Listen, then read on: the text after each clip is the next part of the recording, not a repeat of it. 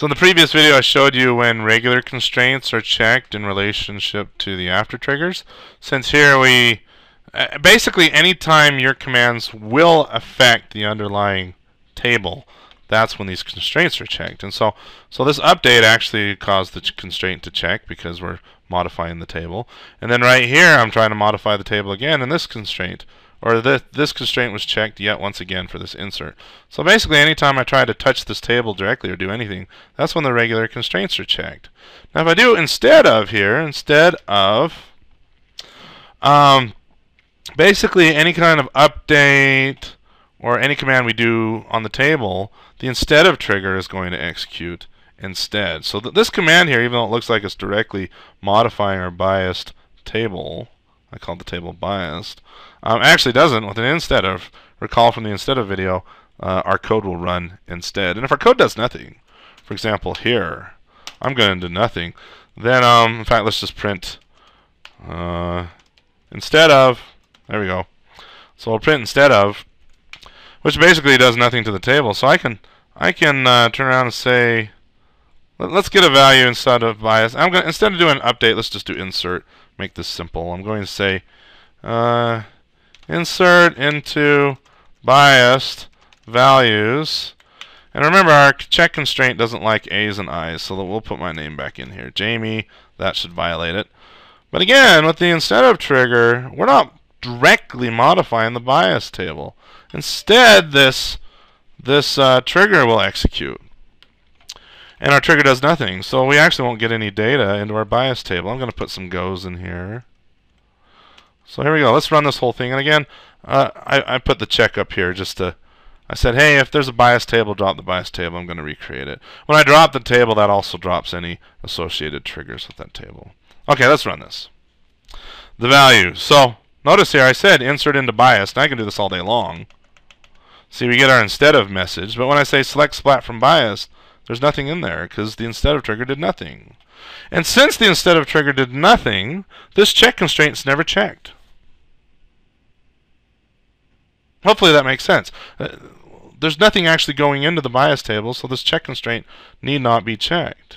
Now if I turned around here and I said, well, insert into biased, select the value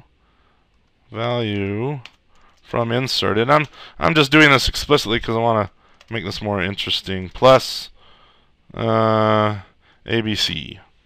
So I'm going to take whatever they're trying to insert and then tag an ABC on the end. Well, now since I'm in the instead of trigger and I'm actually directly trying to do something with the table, once this insert executes and the database says, oh, okay, you really want to put some data in there? I'll put some data in there. Then it will run all the regular constraint checks. And in this case, we have a check constraint. So this will either violate or not violate depending on the value of the value inside of the inserted table. Okay, and in this case, we're just trying to insert Jamie. So here we go. Let's rerun this whole script. F5. Boom. The insert statement conflicted with the check constraint CK, blah, blah, blah, blah, blah. Conflict occurred. Yada, yada. It didn't like me trying to insert Jamie here. But that check happened right here. In fact, watch. I wonder if I can print before the terrible insert. I'm not sure if this will work. Let's see. And let's do after the terrible insert. All right, let's rerun this whole script. Oh, there we go. Before the terrible insert, we were good up to this point. Notice we don't see after the terrible insert anywhere in here because we didn't get that far. Our insert directly modified the table, and the table didn't like what we were putting in because we were trying to put in this Jamie from this outside insert. Okay, now if we put something legit in there, like legit, okay, legit doesn't have an A followed by an I. So legit plus ABC. Oh, no, it will be fine. It will be fine. So legit plus ABC will be legit ABC. Run it, and that actually goes in. That's fine. And we see that we get after the terrible insert as well. In fact, the insert's not really terrible because it's legit. Legit plus ABC does not violate this check constraint. Okay, so I don't want you thinking that triggers are just a way to get around all the regular constraints. The regular constraints are still checked as soon as you try to directly modify the data in the table. With an after trigger, the modification happens before the trigger is executed, and with an instead of trigger, the constraints are checked on those tables as you modify them. I did the example where I did nothing. Then we did this example where we actually inserted data into the underlying table. So anyway, that's instead of triggers combined with the logic of the regular constraints we have on our data table.